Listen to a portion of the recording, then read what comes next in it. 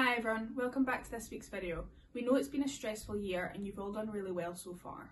We don't want you to stress out during the Christmas holidays, so we thought we'd help you out with some exam tips and techniques. Make sure to take breaks every 20 to 30 minutes to help your brain refocus. It can be helpful to make a study plan if you know you have tests coming up to avoid cramming all the information in at once. Another tip is to work on things that you don't already know and not the things you already understand.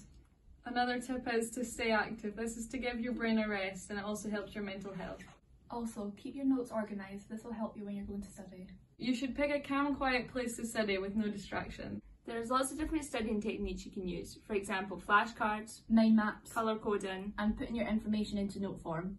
There is also lots of videos and websites that will help you. for example, Bitesize, Quizlet and Scholar, Make sure to ask your teacher about supported study. and techniques they recommend you should use for revision. Thank you all for watching. Stay tuned for information and announcements about Christmas events at school.